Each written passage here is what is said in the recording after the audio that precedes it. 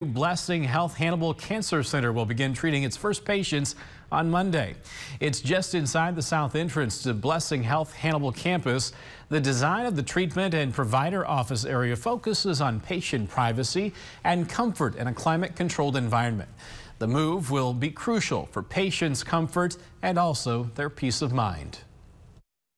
Close to where the patients already have their primary care physicians, the services of radiology and lab, all the different things that we know that the patients need will just be very nice for our patients.